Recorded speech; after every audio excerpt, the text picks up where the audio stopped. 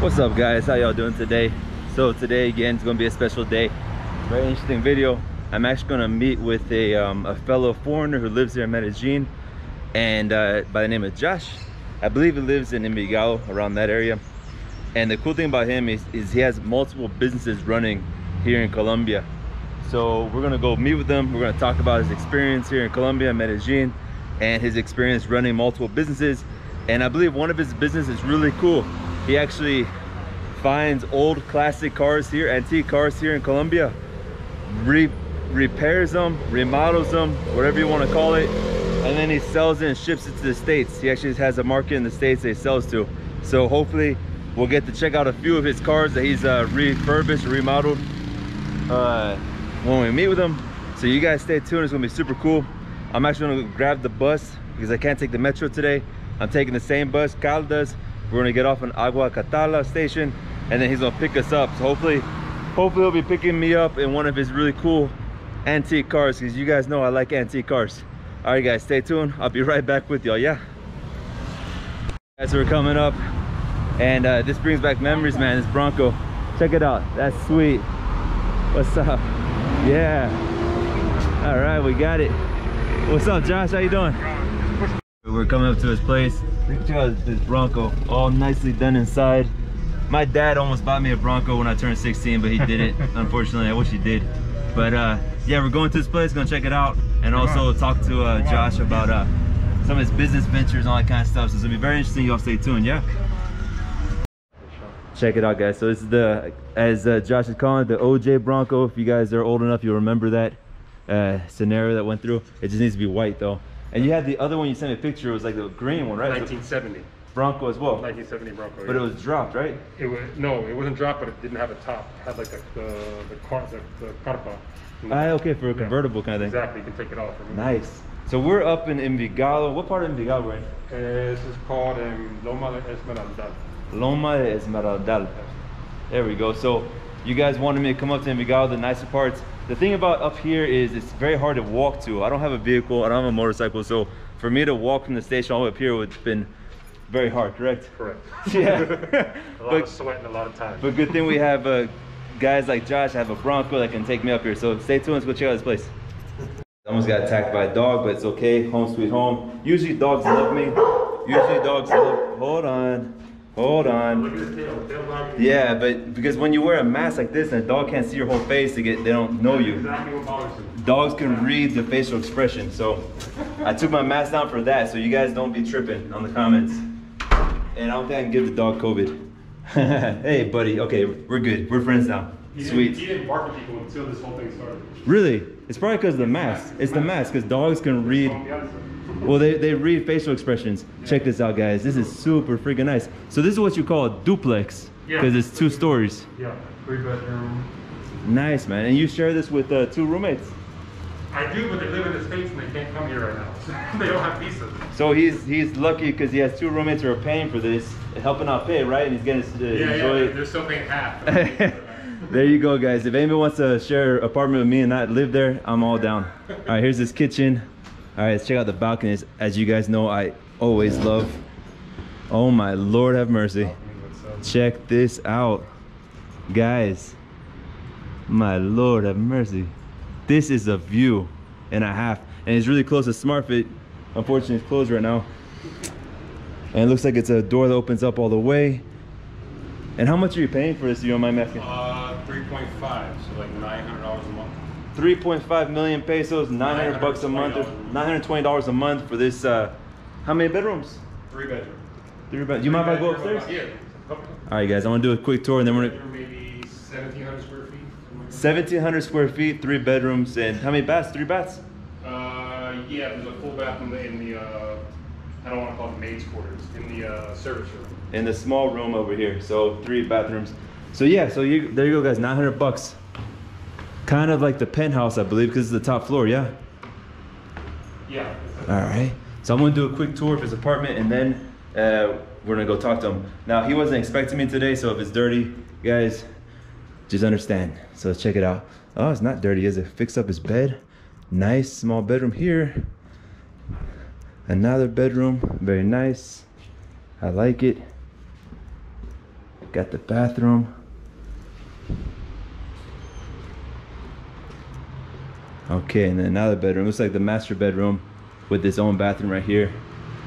So it looks like that those two bedrooms share a bathroom, and then this bedroom has its own bathroom, and there's a bedroom, small bedroom with the bathroom there. Now the small bedrooms usually, it's called the maid's quarters, because back in the day it was very common to have a maid living in the house with you full time. So they would sleep there, eat there, all that kind of stuff. But that's becoming less and less common. Anyways, guys, let's go talk to Josh. Let's go find out his story. And I think after this, we might go to other locations as well. So this might be a long video, but I think it's gonna be a good video. Y'all stay tuned. All right, guys, so I'm sitting here with Josh, and I have my mask down, so I'm drinking water. And plus, got a little distance between us, so we're all good. And the dog's my friend. So Lulo. Like the fruit. Lulo, like the fruits. There we go. So Josh, tell us about yourself a little bit. I mean, what brought you here in Medellin? Why did you choose Colombia? You got enough space on that card? I have 2 extra batteries in my pocket. All right, cool. No, I was coming here a lot. I lived in Miami for a while, and I was coming here a lot. And my ex-girlfriend was from here. So then basically my circle of friends ended up being from here. Her family became my family. My friend's family became my family. I just fell in love with places when I was in Miami. So then I started to come here. Right. And I was like, wow, there's a whole city full of people. That's awesome. And this was 2008, 2009. First time I came was 2005, but that was before I had really became ingrained with the people from here. I just went with a friend just to come check it out before there were tourists. I think there was 3 tourists in 2 weeks I was here in 2005. 3, which you could tell was, next to my head. Anyways, so I started to come here a lot because of, my ex-girlfriend was from here, and I just wanted to see what it was like. And I came in 2008, and I told myself I would come back at some point to live. I didn't have a date set. Yeah. 2008, that's a long time ago. 2008. So I lived in Miami from 08 until like 2000, so I moved here in 2016, originally from Washington. Yeah. And I just, 2015, I had some money saved up. I was tired of working in the office, and you know what, I'm gonna go to Medellin. What were you doing before in Miami? I worked at the Social Security Disability Advocate's office. Oh, wow. Yeah. So for the government? So, no. The advocacy part. Okay. Not lawyers, but people that help people apply for benefits for people who apply for Social Security and disability benefits. Okay. So we go to like hearings against the government, or to prove to the government. I can keep it down. I'll put mine up. Okay. All right. So basically I did that for maybe like 6 years in Miami. That's where I kind of got a base for Spanish. I didn't speak it at all, but there was enough clients that, it's all Cubans and Colombians and Venezuelans in Miami anyways, and I looked enough Spanish where people in the streets would start talking to me in Spanish. So I learned in that office and in Miami, like the basics. So with that, I came here and never took any classes in Spanish, kind of learned Spanish just from, your brain adjusts, right? Survival technique, you learn the language because you have to. Right. So instead of taking classes, I just kind of learned from my friends that were Colombian, who didn't speak English. They didn't really have a choice, right? That's the best way. Sometimes that's the best way. Exactly. Yeah. So I moved here with that money I'd saved. I started a tourism company here. Okay. Focusing on trips to Guatapé, trips to Jardín, the coffee farms out there. Yeah. Cuatrimotos, parapientes, ATVs, and paragliding, things like that, trips like that. I would also help rent out apartments and large houses here in the area. A lot of the bachelor party stuff, which kind of was the reason I got out of it. It was tiring. I can imagine, man. Yeah. So I actually ended up building a team here of people that I work with, drivers and hosts and things like that, to kind of handle those groups. Yeah. So I didn't have to go around with them as much. And I sacrificed a little bit of money for that piece of not having to be with people here partying and things like that. And what else? And I also, at the same time I came here, I got into restoring cars, classic cars. Well, let me ask you about the tourism. So, like, to get into tourism, did you actually buy the vehicles, like the vans, or did you just rent them out? I found drivers that already had them. They already had the... Yeah, so they would charge me, like a daily fee. Okay. And I would, I would set up a whole package for a trip, and I would just make sure to include their daily fee in that package price. Nice. You know what I mean? So drivers who had, like, larger trucks or vans, or... I even had a few taxi drivers that I would just send to pick people up from the airport, just like on call, like that. I built like a team just progressively. You know what I mean? That's actually a really good business right there. Yeah, for sure. How'd you promote that business? Like a website or? Social networking. Social networking completely through Facebook and Instagram. You could run I ran ads, targeted marketing in the States. And to be honest with you, I'd say 50% of my business came from online and 50% came from references. That's referrals. The unbelievable growth that happened in 2016, 2017 here, with everybody wanting to come to Colombia and Medellin, I saw exponentially, just like that. Just from so many friends, they would come here in groups of 10, 12, and then they would go home and tell 20 people each, right? So you're having a base of 200 people that are hearing about that trip. From that comes another trip. So I would get business from online for sure, but there was a large percentage that was just referrals. But you got out of the business, you're not in that anymore. You know what I did? Because I still get so much interest, or before this started, I was still getting a ton of interest. Sure. I kept that team of people on call, tour drivers, a lot of people that own houses and apartments here and things like that. So people still call me like, can you set up a trip? So I'll basically just charge them a base fee, and then I'll give all the work to everyone else. So I make a little bit less because I'm not doing any of the legwork anymore. I'm just basically designing the trip for the person, So nice. I don't know if you want to talk about. No, that's about it. So then you left the tourism business and you kind of worked on the side. Now you went to the car business. Correct. Yeah. Well, at the same time that I started tourism business, I saw the market for these old Toyota trucks in the States that were very popular about 5 years ago. Still popular, but the market has been a little bit saturated because people know it's no secret. So you guys can. What kind of truck was it? It was the FJ Toyota from the 1970 to 1982. 1968 to 1982 were the most popular. It had the highest resale value. And those were being sold in the States as well. The same model in the States in that time. Yes, they existed in the States. Usually, when a car exists in the States, at some point it has a much larger market. There's some really cool old cars. I don't know if you've seen. Super cool. They don't have the market in the States because they never existed. That's the thing. Like I've walked by so many times. I've seen like these old Land Cruisers that look like Jeeps. I restored and sold one in the States, and but we made money, but not nearly what we made. There's not a big market because that wasn't in the States. No, it's a tiny market. Tiny market. That's the problem. It's such a cool car, guys, and I've shown you guys a few times. I'll show you pictures of the one I restored. I restored one of those in 1968. Beautiful one. That's freaking awesome. So anyway, so I got into that. Restored 4 or 5 of those Toyotas. You know, they're time consuming. You know, you have to get someone to do the body, someone to do the interior, someone to do the engine, and you gotta spend the time searching out the people that know these cars, because you don't just want to bring it to, you know, Joe Schmo and whatever body shop, because there's a lot of detail that goes into those cars that the collectors in the States, they really want the car original and well done, and they pay attention to a lot of details. You know, they call it frame off restoration, right? So frame comes off the chassis, you're replacing all the instruments, you're replacing a lot of the screws and things like that. So got into that, and then with my brother-in-law invested in some properties. So this is kind of a branch off from the tourism, where we turned them into Airbnbs. So we bought a large house in Envigado that was like a 3-level house that we split into 5 apartments. So working on that for the past year and a half. Kind of that's when I started to leave the actual tourism stuff and tours and things like that on the side. So we also bought a cabin in Guatapé. That was like a real rundown, like a prefabricado. How do you say that? Prefab house that was built on like a beautiful piece of land, waterfront on the lake, but the house was really trash. So we put a very loop. So Josh here, he didn't speak Spanish before he came to Colombia, and he learned Spanish here so well that he's forgetting English. That's every day I stutter to find certain English words. It's all good, man. It's a good sign. Continue. So old prefab house. Yeah, so it was an old prefab house posted on like a beautiful plot of land that has a ton of access to the water. About a little over half an acre. Nothing too big, but plenty of space. We put $6,000 into it, and it made it into this incredible cabin. Nice. I'm talking about that's like, you know, redoing the exterior, all the landscaping, adding 2 more bedrooms. $6,000. I want to say amplifying. You know, they say amplificar.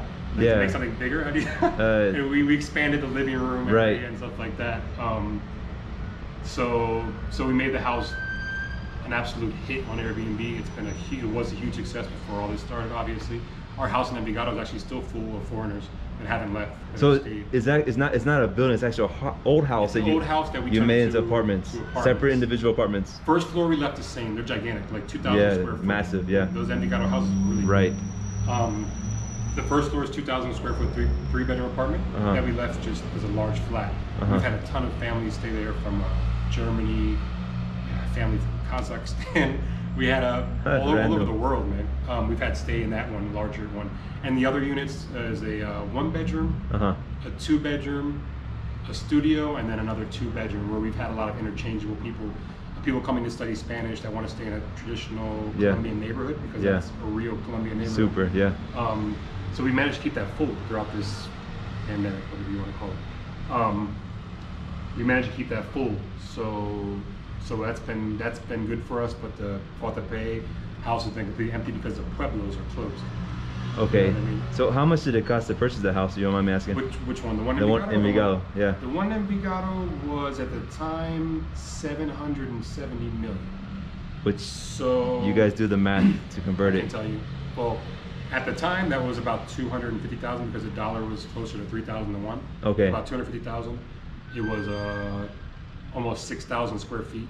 3 floors, and they were independent homes. They were already addresses, independent apartments. Okay. So it's like we were kind of buying 3 flats. Okay. You know what I mean? So 3 flats, so it would have been about $85,000 each.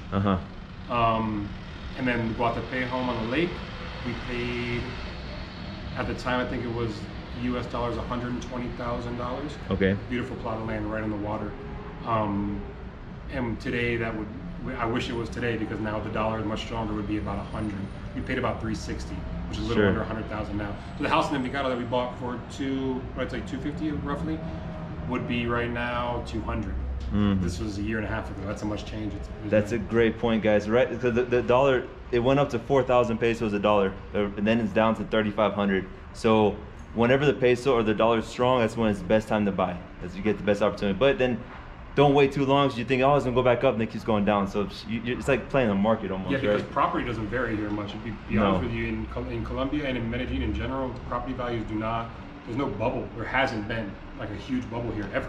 Not ever, but in recent history, there really hasn't been a major real estate bubble. It's possibly because everybody buys cash mostly.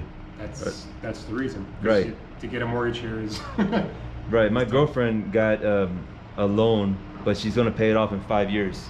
So pay it off in 5 years as quick as possible. The whole mindset here in Colombia is either you buy cash or you buy it and you pay it off as soon as possible. And she's 26 years old. She's buying an apartment in 5 years. I mean, that's impressive. Very impressive. Yeah, that's okay. But the interest rates here, you gotta pay off quicker. You're gonna end up paying. Yeah, interest rates here are high. They're high.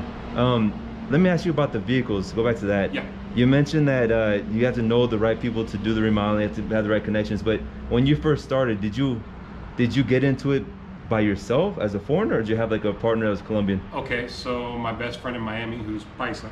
Okay. But he's they say Paisa Chiviao, which means he's been in the States too long, so he comes back here and they call him Chiviao, Americanized Paisa. Anyways, right. He went in with me on the cars initially. Okay. And he goes back and forth. He's in Miami. It's a 3-hour flight, so he came down here a lot, and we both saw the cars selling for what they were in the States, and we're like, okay, wow.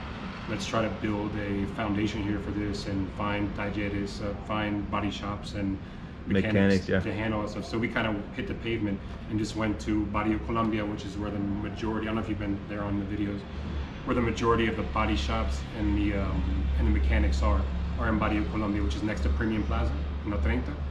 Ciudad del Rio.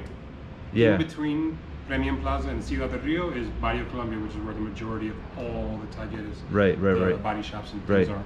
So we just hit the pavement there, asking around, who knows how to, refurbish these old cars, who knows, la tonneria. And he speaks perfect Spanish. Yeah, he's Paisa. Okay, sweet, okay. At that time, my Spanish was no... Yeah, think about it, like, my question is, if you would have gone by yourself with bad Spanish, do you think they would try to rip you off, kind of like put the price up? And they ripped us off, knowing that they still ripped you off. He's Americanized Paisa, and I'm a gringo. They didn't rip us off. They give you like a little higher price than it should be. Off. For the margins that you make on the car, are you really being ripped off? I mean, you're paying more than maybe what a local would pay. Right. But they also know that you can pay more, and they also know what you're going to make on the car. So you gotta consider that when they're pricing this out for you. You're a foreigner, so they usually know that you're planning on restoring the car, sending it up north, and they can get online and see the prices of what the cars sell for.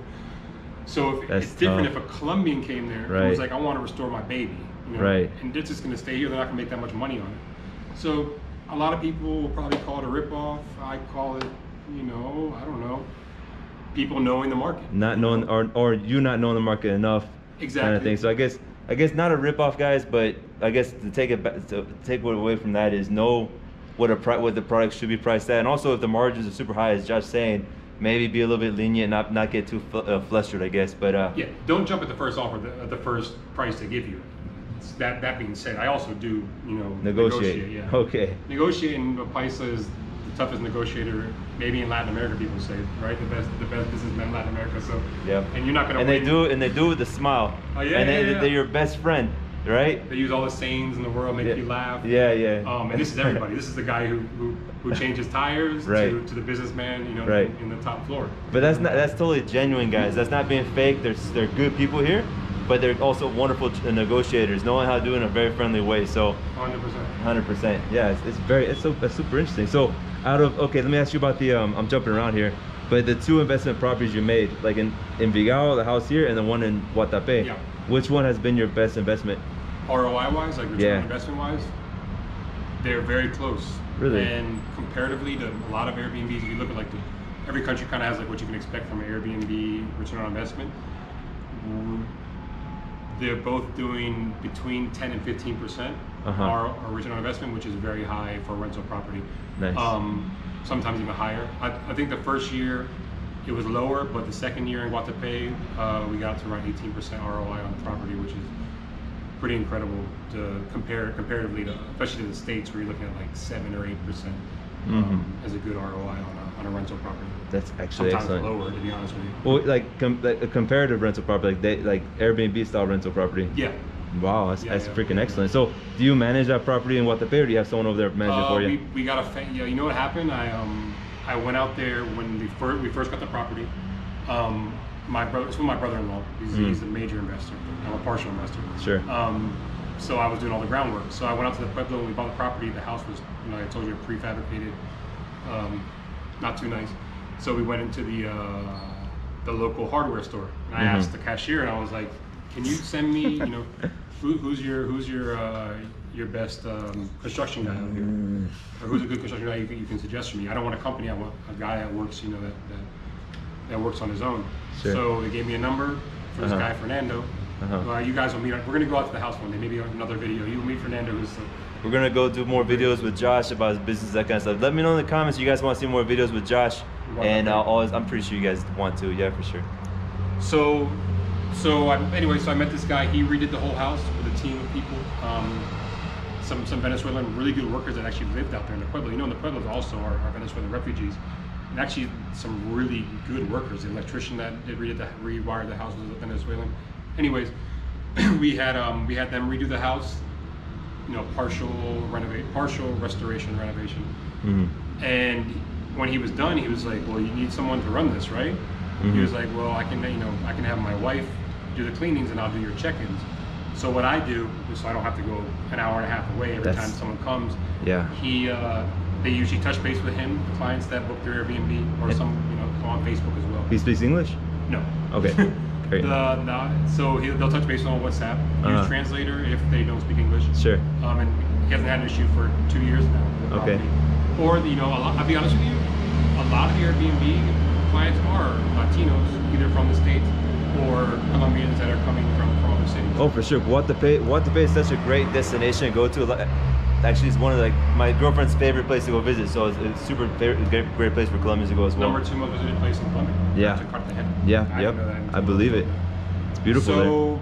So he takes care of it. His wife takes care of the cleaning, and he takes care of all the check-ins. And he's one of these country paisas that are just like the most welcoming, inviting people. And you know, he makes little side hustles while he's out there. He'll go do like a shopping for the house, or bring them liquor in the night if they need it. Or we have kayaks out there and jet skis, so he'll come and set that up for them and stuff like that.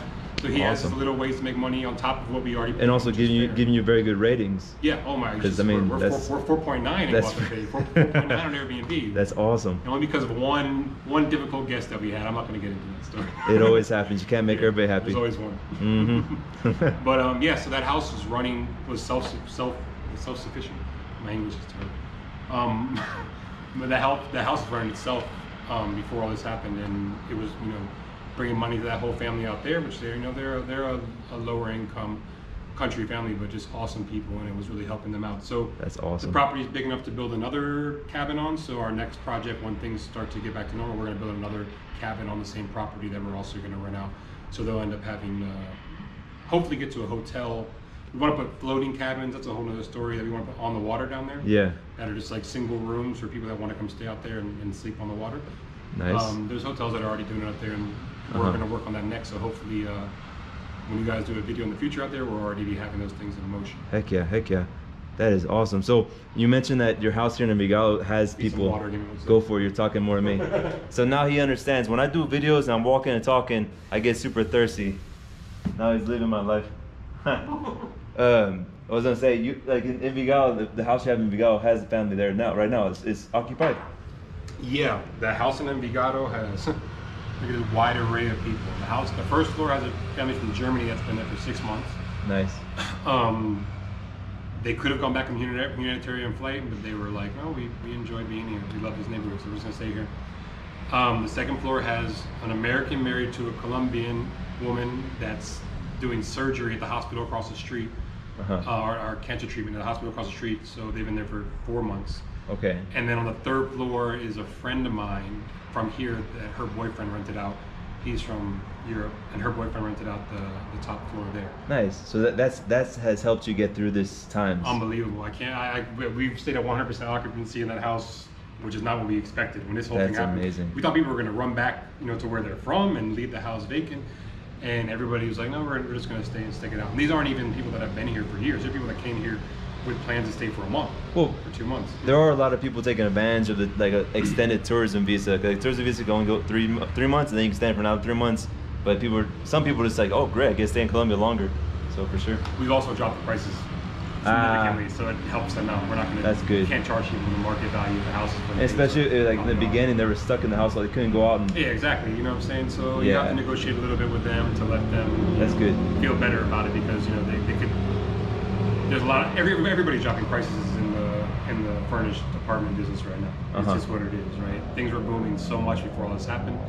You got to take a hit for a little bit and keep your places full and keep people happy and make a little less money, and hope that when things rebound, that karma for lowering the price bounces back on your side and things continue to roll like they were. I think it will.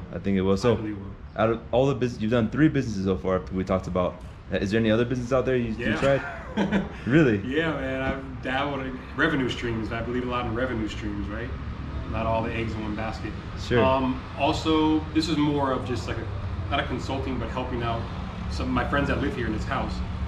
We also run a business that helps people from Colombia get visas and work visas in the United States. Wow. We set up like it's funny. I'll give a short story. In Wisconsin, has like almost like a.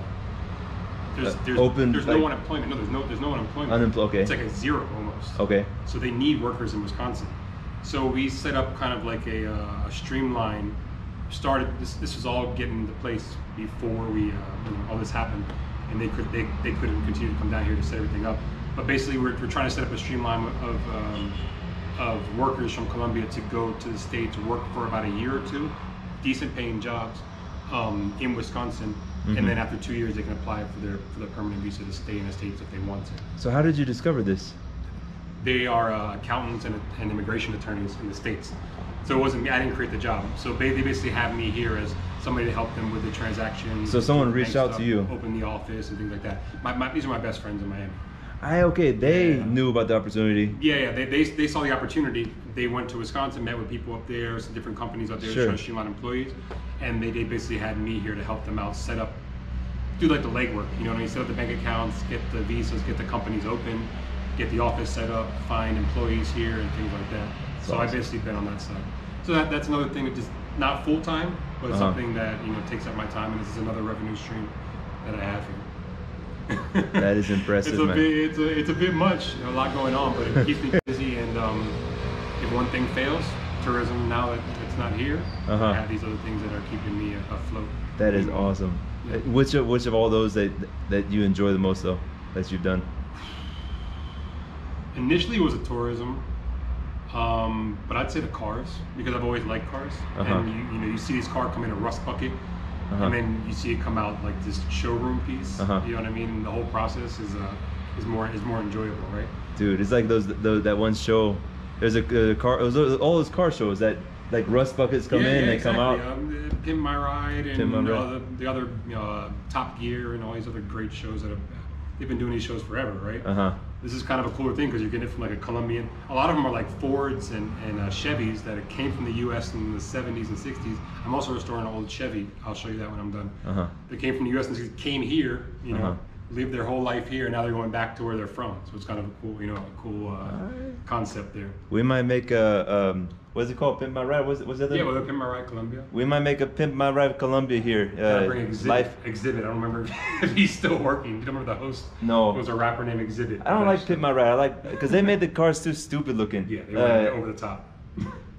What's the other shop? The car shops. There's I can't remember. There's Chip Boost. These guys that had all these. There's like a guy with all the tattoos in Vegas. We're gonna make a car restoration Colombia channel, and it's gonna be freaking awesome. Actually, stay tuned. Stay tuned. Stay tuned. No, that might be in the works. We don't know. We'll see what we do there or not. But it sounds fun.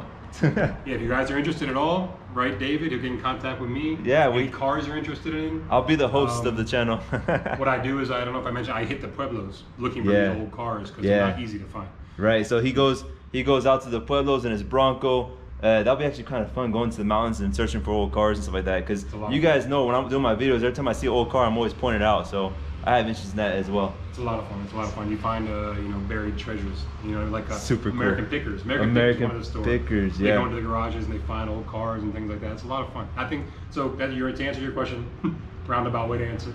I'd say the cars are certainly the most enjoyable. That is cool, man. It sounds like a lot of fun. But then having when times are normal, having those properties bring you income, that's also good too. It's always have multiple income streams. It's very important to have that foundation for sure. I think I have a little battery left. We're good. Yeah, but we also employ a lot of people here too, so it's also awesome to help employ people here, especially right now. 100%. The property in Envigado, we have like a property manager. We have a couple cleaning people that have been able to stay and work. With all of the biosecurity protocol. We're following everything in the house. Yeah. We have all the mats, we have all the disinfectants, we have someone cleaning up the common areas all the time. So we've been able to keep those people employed throughout this, which has been most important. Good for you. Good for y'all, for sure. That is super cool. I like all these stories. I love businesses. I love hearing about people, how people start businesses, how they make it successful, and that kind of stuff. So it's really cool. If you guys enjoyed this little interview we did, let me know in the comments. Let Josh know. Give him a thanks. I think we might do some other things. I'm gonna turn the camera off, but if something else happens that's interesting, I'm gonna bring it back on to y'all. Yeah, stay tuned. Buenas, ¿todo bien? Ah, muy bien. Guys, we're gonna go head out right now in the Bronco. We're gonna go up to this mountain here, and Josh told me there's some really nice houses up there, very rich area. So we're gonna check that out. And I'm not sure what's it called. What part of Envigado is that? El Chocho. El Chocho de Envigado. Stay tuned, guys.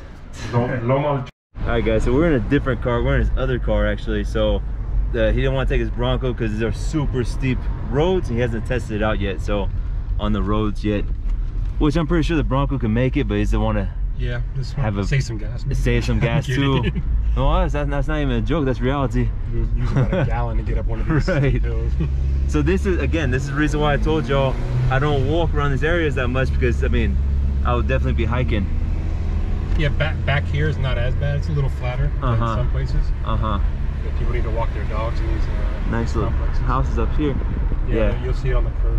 You'll get a good shot. I would need Marco to do this hike. He'll keep me motivated. I'll do it with each. I'll do it with both of you. I love to do hikes. All right, we're all going on a hike together. Over here is nicer units. Nice units over here. So these out here, where the richer people live, it's more like Americanized, I would say, because you definitely need a vehicle. Well, you don't need a vehicle, but it's better. It's more convenient to have a vehicle out here. It's a really nice house. Yeah, it's nice. That style. Super I don't like nice. the cookie cutter white ones. They all look the same. I like that style a little more. Yeah, most of these people have a car. That's the truth. Carrera 20 with calle 25 Sur. Correct. Yeah, that's where we are. Find me on the Google Maps, guys. This is between Avignon and El Chocho. Avignon and El Chocho. So Josh knows a lot of the area because he has a vehicle, and because he goes out to the pueblos looking for those vehicles, that kind of stuff. So he has covered a lot of ground in his time here. I have my bicycle, so I've gotten as far as my bicycle would take me. You get up this hill, then you're certified paisa. Right. I can't get. I tried on my bike to get up to this on part. your bicycle. Yeah. No. Yeah. Beautiful mountains up here, guys. So they got the closed off communities. And these houses up here will run you between about 6 and 8 million a month for rent. So for rent, so that's between $1,500 and $2,000 a month roughly. So one of these houses, these are actually 2-story houses. Yeah, they're huge. They're probably 3,000 square feet inside. They're gigantic. 4 bedrooms usually. I've never lived in one, but I've been inside of a few. Really nice. And you said how much per month? These would roughly run you, yeah, between 6 and 8. Some go up to, like these smaller ones will probably run you about 6. 6 million pesos a month. Yeah. And these are larger. They're probably like twice the size. Nice. And those will run you closer to 8 to 10. I really don't quote me on that, but between 6 and 10, let's say. So $1,500 and $2,500. Don't quote them. Yeah. How much would it be to buy? Do you know? Yeah. You're looking at close to 300 grand. $300,000 buy one of these houses. 3,000 square foot. That's probably close to $1 million house. You can get that on. Oh, that White House. That White House up there. Yeah. It's $1 million to buy that. Maybe more. And that's like a 4-story or so. It looks like. Yeah, it's huge. Looks super nice. Out my range. But to have, I can imagine up in that house with this view. We can't see the view. I wish you could see the actual view. But that dude is up high with that view. That's like a $1 million view. South to north. You see every edge of the valley. For sure. We're gonna go up there now.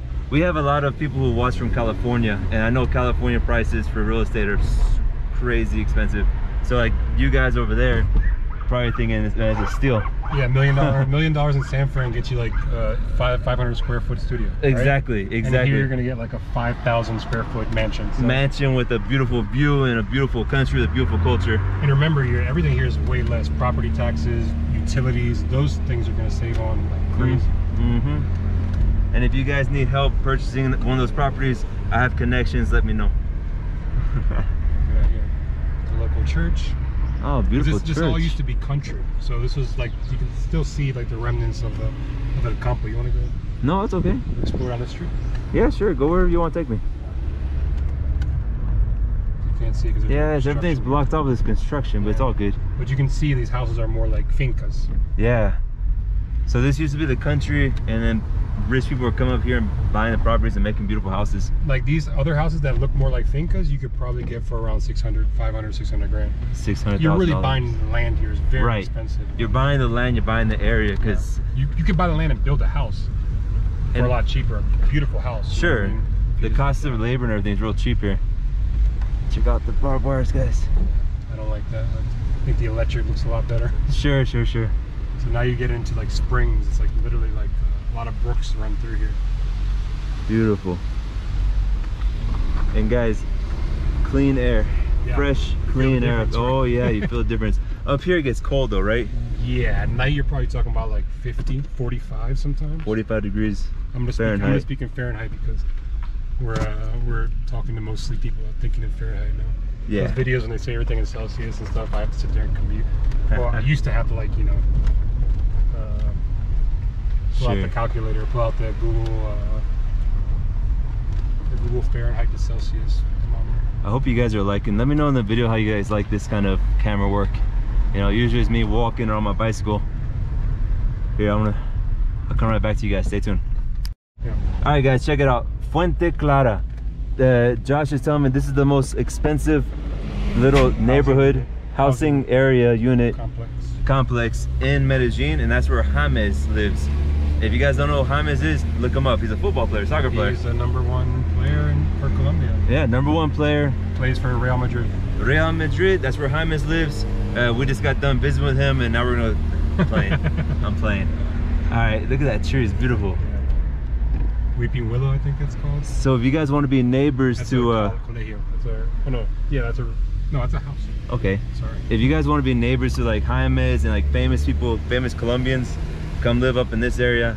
And again, if you guys need help buying a property, let me know. I'll help you out. A lot of bird watching goes on over here. Yeah, beautiful birds. And also right here, look, a fox. Yeah. So they got foxes over here. Zorro perro. Actually, here you still get sightings of tigrillos, which is the ocelot, the small mini tiger. Yeah, the mini tigers. Yeah, in English, it's ocelot. So they have tigers here, but they're super tiny, like cats. And also, not far from here, in the same, if you go further up here, it's a protected national park. You went there in the hike, El Salao. Right. There's still pumas there. But pumas, like jaguars. Pumas like, over like bobcats. Oh, bobcats. Yeah, like they're still there.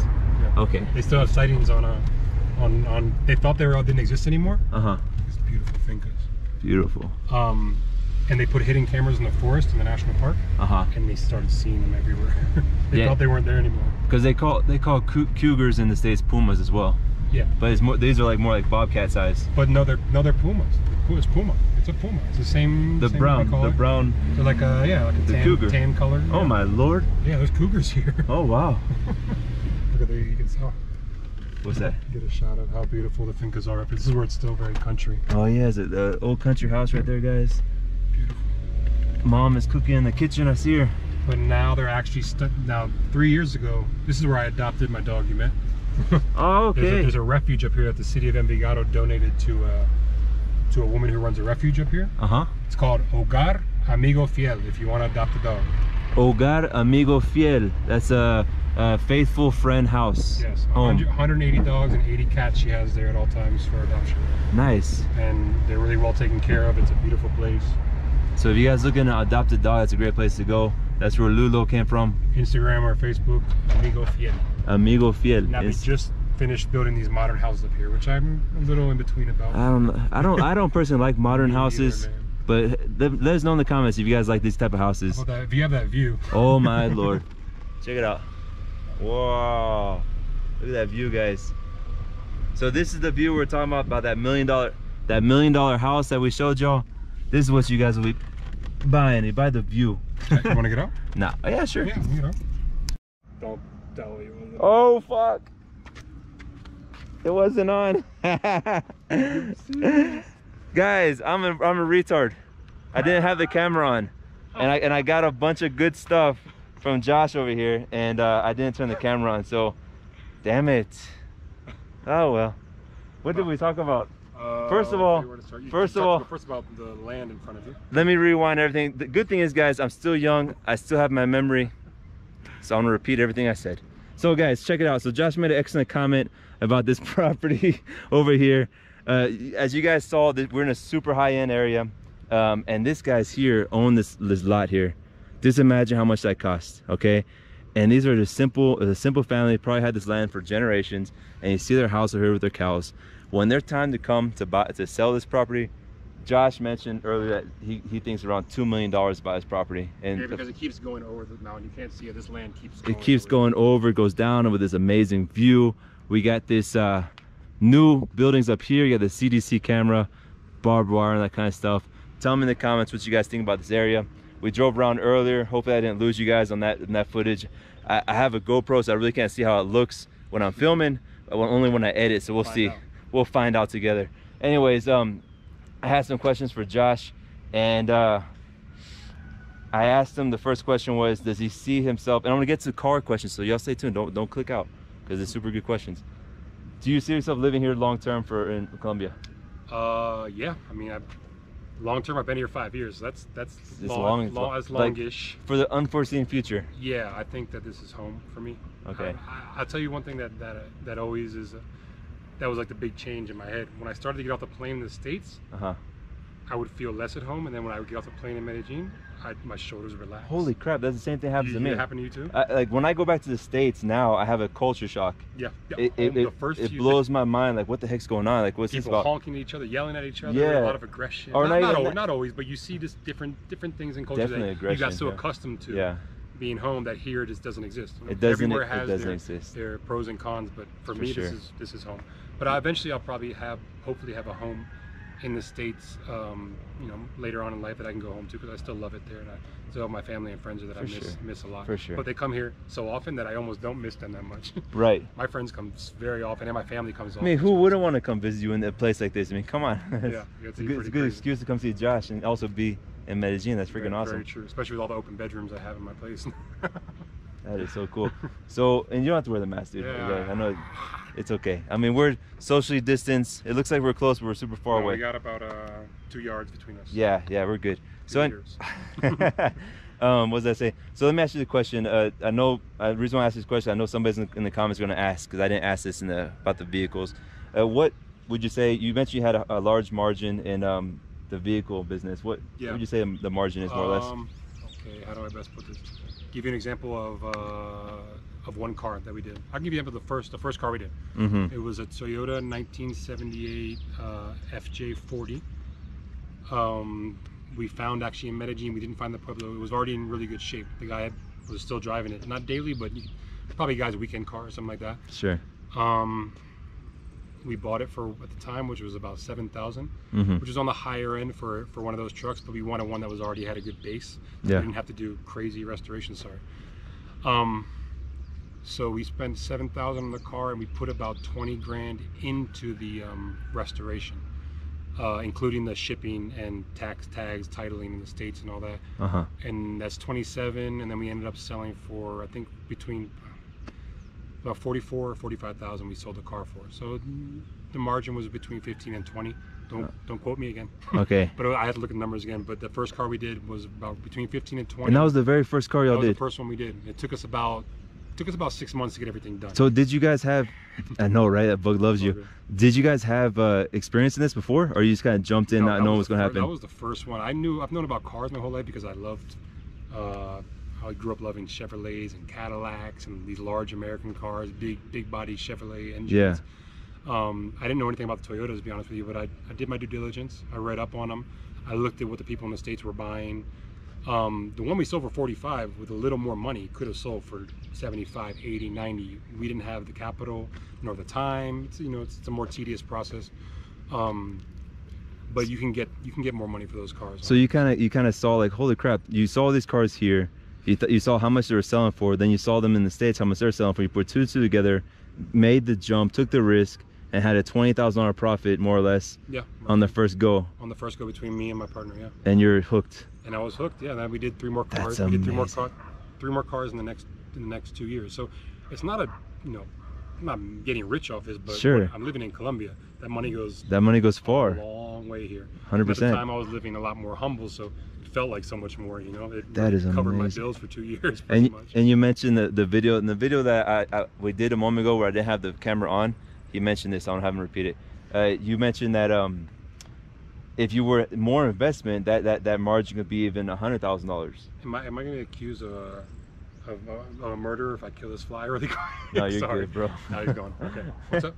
Sorry. In the video that we filmed when it wasn't turned on the camera, you mentioned the margin could be a whole lot bigger for more capital, like around, you said, $100,000 margin. You can make up to that. You got to put in a lot of work on these cars. I mean, there's different levels. There's frame off restoration, and then there's nut and bolt restoration. Frame off is like what we do, is like we take it off the frame, we sand down everything, replace all the instruments, redo the doors, the interior, and usually use the same motor. You know what I mean? But we also rebuild the motor and make it look new. But there's another level, which is nut and bolt, which is usually entails putting in a brand new motor. These huge crate engines they put in these cars that cost between 5 and 10 grand. You're also replacing every nut and bolt. I'm talking like every screw on a car. I can't just look at the screws inside the door hinges. Right. And you're replacing everything. So it's more tedious, it's more time consuming, but the profits are certainly a lot more. And if you have the capital and the patience, that's where you're going to make the most money in this business. That's where he mentioned it takes patience and time. So like having the capital where you can just put it there and not need it, that's one of the most important things I'm getting from this business. Yeah, 100%. Yeah. You need to have some money that you can sit on. Do you hear? Yeah, why? That's the foster dog. That's where I adopted. That's the adoption, dog adoption. That's 180 dogs barking at the same time. 180 dogs barking at a squirrel. But it's actually so well kept. I wish she was home, but you can see it's beautifully kept. Another day we're gonna go. Let me know in the comments if you guys want me to go check out that dog adoption area with 180 dogs. I'll go check it out for you guys if you guys are interested. Let me know. Yeah, that's super cool, man. Yeah. So yeah, like you said, time, capital. If you don't need it right away, if you can invest the time and the capital, then you'll get bigger returns. You know, we were, you know, smaller, you know, we're 2 people starting from scratch. You know, nobody's rich. Are you guys still in business together? Yeah, we still have another. We actually just finished another Toyota. Nice. It's been finished for about 2 months.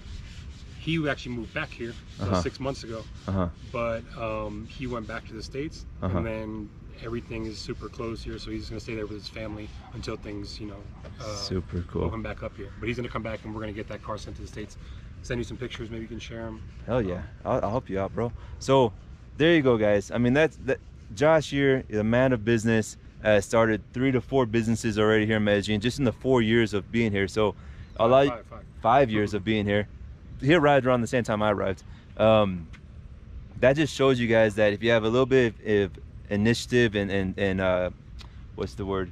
Initiative, creativity, and patience. Yeah.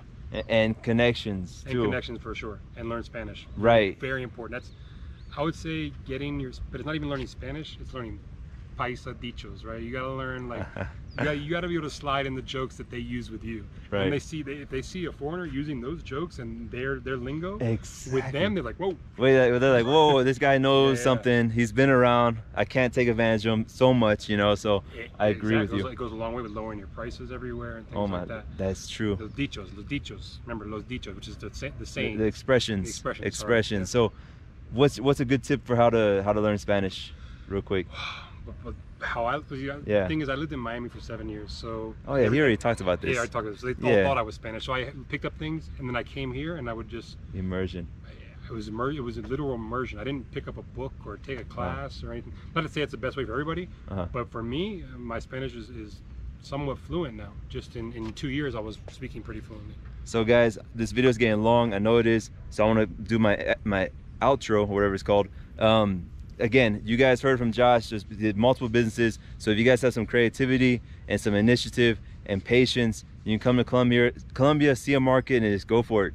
But also have capital. That's super important as well. Yeah. So you're not getting business loans here as a foreigner. Remember, that's one thing very important. Things are cash here, you know. It's cash. So you need to come with the capital, like we said. All right, you're right. That's part of what you said. Did you start a SAS here? Did you have a common business? To get my visa, my tourism company.